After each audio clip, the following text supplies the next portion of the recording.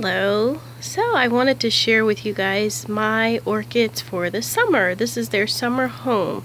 I had a viewer and I forgot the viewer's name, so I apologize, but I wanted to share with you how my orchids are doing, as well as my other subscribers and viewers, how they're doing for the summer. So they are hanging on my outside deck area.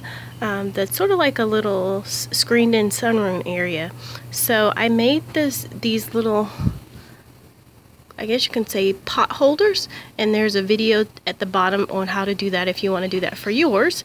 But these are all the orchids. So I have a total now of 6. Yeah, unfortunately I lost a few along the way due to negligence on my part, even though some of them were sickly, but I did acquire a couple of extra ones. So let me tell you which ones are which. So this one in front of you, this one is a white orchid. This is the first one that I purchased that was on discount from Lowe's.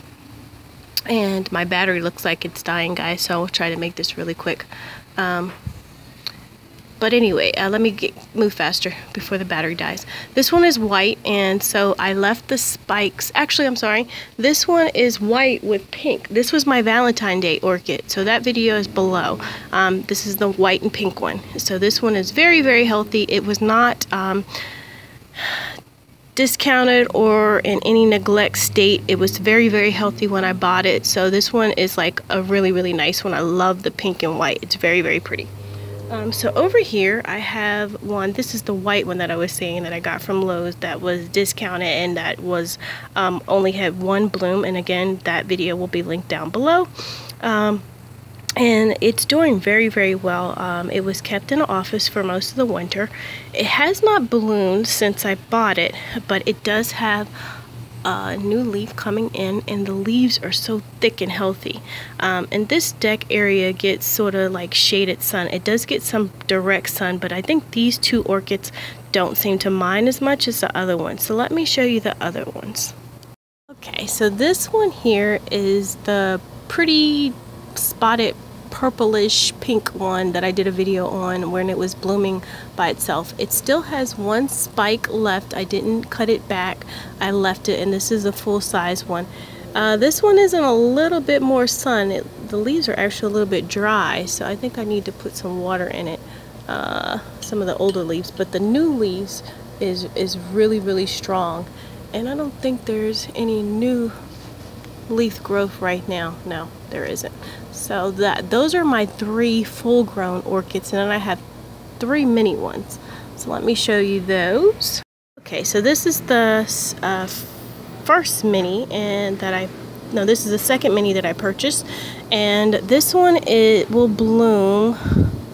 This one will bloom yellow. This is the one that I got from Trader Joe's, and this one was not discounted. It was not unhealthy when I purchased it. It was very healthy, and it just has not bloomed again. Actually, most of them haven't, but I haven't been feeding them with fertilizer either. I just started doing that now that the summertime is in, so we will see what happens this fall. And it was in bright light, so I did burn a couple of the leaves, as you can see right there. It lost like 2 sets. They turned totally black, guys. That was just scary. But I did save the other one. But this one up here has some sun damage, as you can see there. But and this is another pot that I made, and so it's just hanging from that. And this is a little teacup that I drilled the hole in. So right beside it is the other one. This one too had some sun damage. This one will bloom like that pink, the striped that's in the photo end cover, and it has not bloomed again either. So it did have some sun damage, but that wasn't from me. That was from when I purchased it in the store. Now this one, that was from me. I did that, and then it fell, and I have a little bunny rabbit, and she ate a little bit of the side. Bad girl.